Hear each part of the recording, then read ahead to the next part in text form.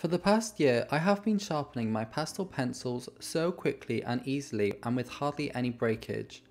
This method involves the use of a craft knife and sanding machine and can be seen as quite dangerous if you're not careful.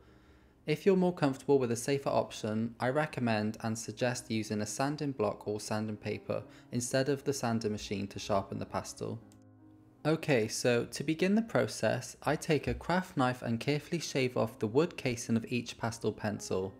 Using both my thumbs, I guide the knife carefully down the wood casing, making sure to avoid the pastel nib.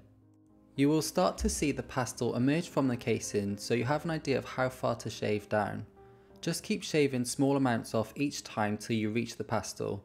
This will take time to learn how to do properly, and you may break the nib a few times after trying this. Just try and go slow and patiently. This can be dangerous and will take some practice to get right. You need to be careful not to apply too much pressure to avoid snapping the pastel. Have a bin nearby for the wood casings to fall into.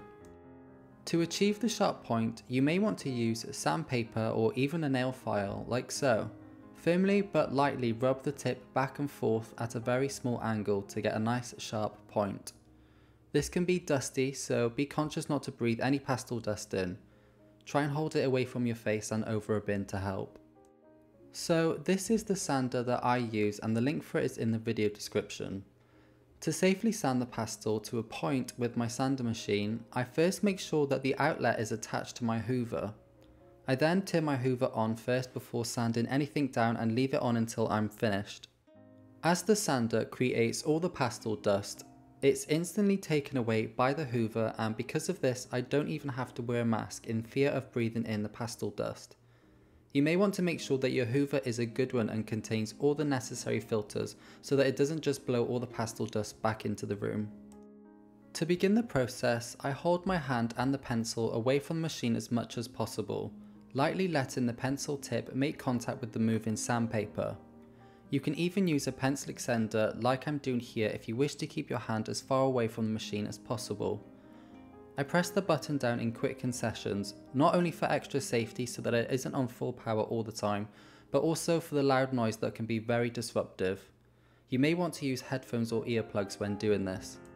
Turning the pencil over a few times, the whole thing literally takes seconds, as you can see here.